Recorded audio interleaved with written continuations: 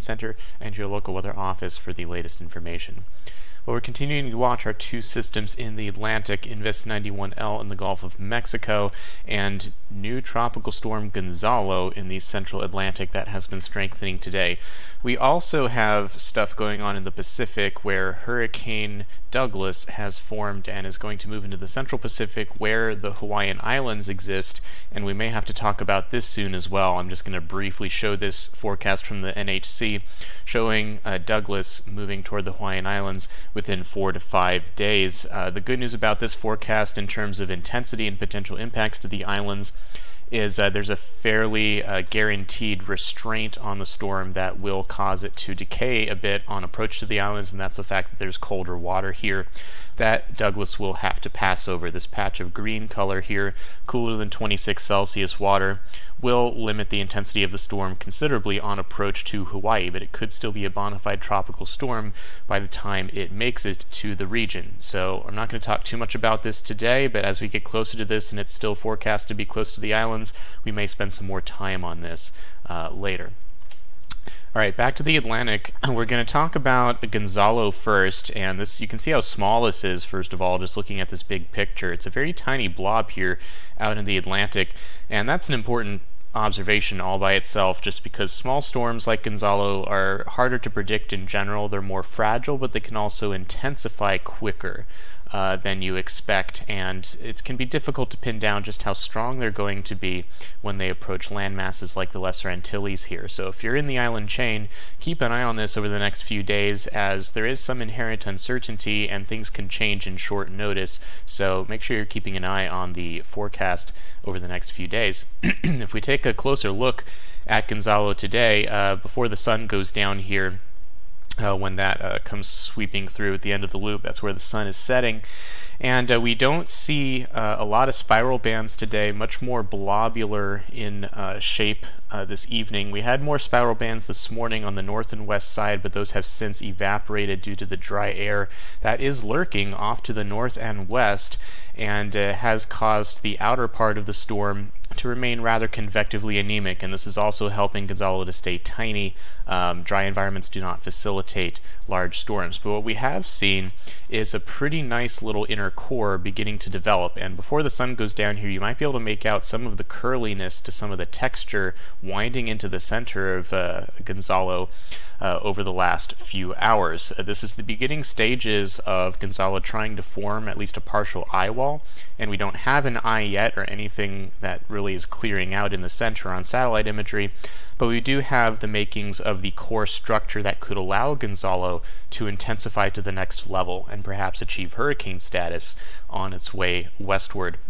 Here's the latest microwave pass, kind of showing that structure as of about 4:30 Eastern Time. We had more of a big wrapped band look this morning in earlier passes. Now it looks like a big blob. The center is here on the western side of that blob, and this is a little bit of a low resolution pass, but there is a little bit of curvature to the left hand side of this convection. So this is essentially the first third or so of an eye wall that is trying to form, but you can see the western side, not a lot of deep convection here. Again, there is dry air getting imported from this side, and that is going to be what primarily tries to limit Gonzalo going forward, and we do expect that there may be some bursts of intensification and then slight weakening and then intensification again as we go forward, because from time to time that dry air will get in, choke the convection, and force it to regenerate as the core continues to take in some breaths of dry air once in a while. And because of Gonzalo's size, it's also difficult to use some of our typical computer models for forecasting this. For example, the European model does see Gonzalo at the beginning of the run from this morning, but it very quickly dies on the model and becomes an open wave before making it to the Lesser Antilles on Saturday. This is looking less and less likely as time goes on, considering that Gonzalo has become an established moderate strength tropical storm with max winds estimated at about 50 miles per hour right now, and higher resolution guidance such as the HWRF has shown Gonzalo surviving at least until the islands. And considering that the storm is so small, we're probably thinking this is less likely right now. The global models may be having trouble resolving Gonzalo and showing its survival until it reaches the islands. So we're going to expect this to survive and remain a storm on approach. The GFS is starting to see this a little bit better.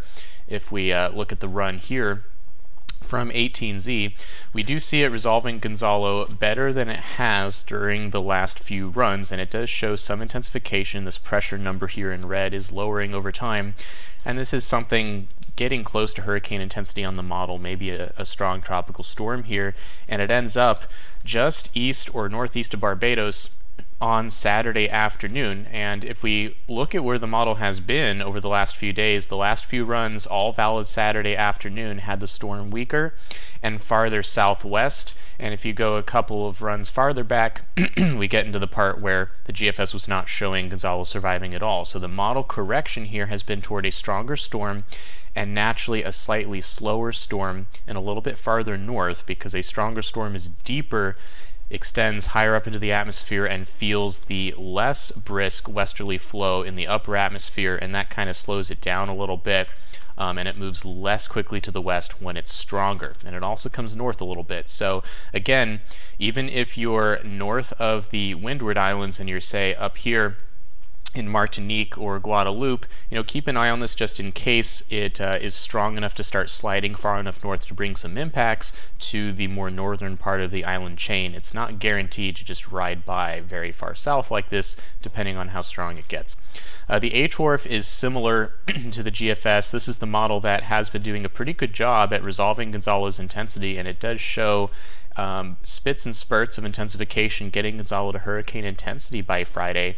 And then as it comes toward the islands, we see it kind of maintaining that kind of intensity, not getting much past Cat 1 strength here, and that kind of makes sense based on the dry air that it's fighting, and the fact that by this time it will be moving a little bit more quicker toward the west, and that can cause the storm some problems when it's tiny like this, and that can make it struggle to maintain an upright and robust vortex. We can see that Sal surge to its north, big burst of mid-level easterly flow south of this bubble of African air to its north. But again, the HWRF is a little bit slower than some models that keep Gonzalo weaker, like the European. And now the GFS is beginning to catch on to this slightly slower motion as well. And so you can kind of see this lifting toward the north, again, perhaps getting a little farther up the island chain if it's stronger, perhaps even north of Barbados. As this gets in there on now Saturday night or very early Sunday morning on the HWRF, as opposed to during the day Saturday. So perhaps moving the timeline a little bit later. We can see what the storm will deal with once it gets in the Caribbean. Let me just go back here. Once it gets into the Caribbean, the question is, does this survive beyond the islands? And we can see some weakening occurring on the HWRF.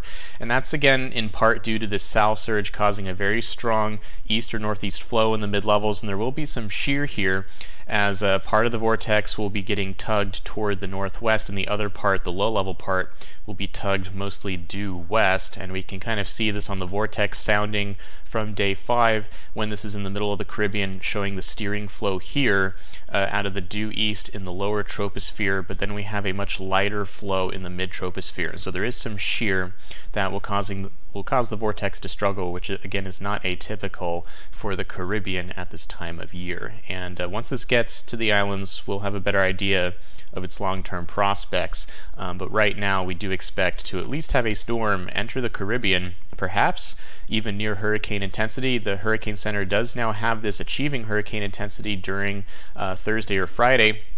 And so this could be a significant system for the Windward Islands, and again, potentially even more toward the north side of this cone if the storm is indeed near hurricane intensity. Don't write it off in Barbados or the islands on the north side of this cone, as we could see this track shift north if the storm maintains a significant intensity over the next few days. And again, beyond a lot of questions to be answered. We'll see how this looks near the islands before we know much about what happens after this enters the Caribbean.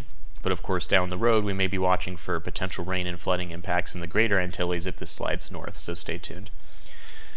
Okay, we're going to switch gears now. That was Gonzalo, and we still have a few days to watch that before it makes it to the islands. But we also have something a little closer to the United States in the Gulf of Mexico. This is Invest 91L, and if we take a closer look at that system, this has continued to gradually gain organization, perhaps a little bit more than models have expected. And we talked yesterday about how this is not something you necessarily want to sleep on when it has this much time over the Gulf water. And what we've seen all day today is some pretty persistent low-level westerly flow north of the Yucatan Peninsula, and we can clearly see the rotation happening now in the lower levels beneath these clouds, and the low-level center is right in here.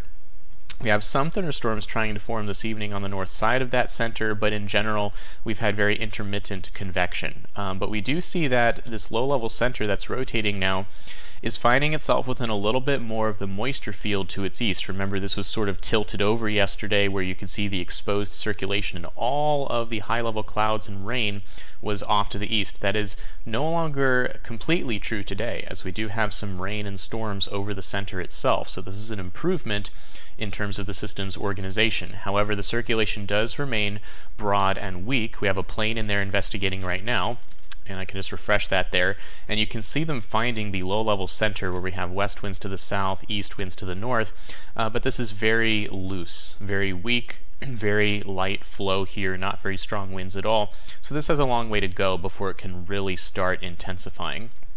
However, it does have a lot of time to work with, perhaps about 3 days of it, over the Gulf, and if we look at the water vapor satellite imagery, we see a very nice environment for it aloft. This upper level low is now backing westward away from it, and we have this very nice expansive bubble of cirrus outflow going on all sides of the circulation. Shear, not really an issue for this one. The only thing really impeding 91L at this point seems to be the thermodynamic environment. Now, the ocean water in the Gulf is quite warm, and the air above the water is not particularly dry, but the way sometimes TC development works is that the atmosphere needs to be preconditioned. It needs the temperature profile to be a certain way, a little more closer to moist neutral, in order for convection to persist in the fashion that's necessary to help spin up a circulation. In its current state, a lot of these thunderstorms are going up and then collapsing in downdrafts, and those downdrafts can prevent the storm from developing immediately. But over time, these bursts of storms continue to fire and continue to collapse and continue to refire, eventually warming and moistening the atmosphere in the mid-levels further. And once it gets to a certain point, it can sustain deeper, more persistent convection that can lead to a bona fide tropical storm forming. That process can take some time, but this system does have a bit of time, about 3 days to get to the Texas coast, which is what is expected on the models. And here on the GFS, just to take a look, this is the mid-level moisture forecast and the surface pressure in black. So there's our low center and our moisture field in green, and mid-level wind in the barbs here, so you can see the mid-level wave axis. And this comes northwest, and the GFS remains really not a fan of this, showing a very broad surface low but not much development through Friday morning, and because it's weak it moves a little faster, and by Friday evening it's moving toward the Texas coastline here as still an open wave, and this would bring rain, but of course no real wind threats or anything else. The euro, though, has tended a little bit stronger with this over the last run or two, showing a broad low that gradually gets stronger as it moves toward the Texas coast, takes a little bit of a left turn here at the end, and then becomes a bit stronger right at landfall, where it seems like the atmosphere is finally preconditioned enough to allow it to tighten up and intensify, and this would be a bona fide tropical storm at the end of this particular model run. And some of its ensemble members also show some sort of tropical storm developing right before landfall. And it is a little slower on the euro. By Saturday morning it's still offshore, and very slow 24 hours later, only barely onshore on Sunday morning. And so sort of the concern here is that if this slows down right when it's finally starting to develop before it reaches the coast, we could see perhaps some quick development. But not all models show development, so that remains a little bit of a question mark.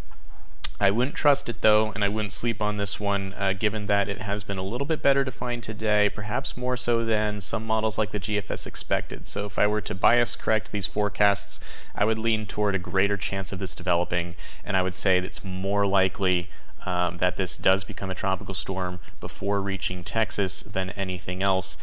Whether it has enough time to develop significant wind, we'll have to see. Right now it's going to take a lot of time for it to really get going, but it does have at least 3 days over water, and that's more than enough time for stuff to happen in the tropics. So keep an eye on this if you're in the northwest Gulf Coast region. At the very least, we will expect a period of rain from anywhere from South Texas to perhaps portions of Louisiana.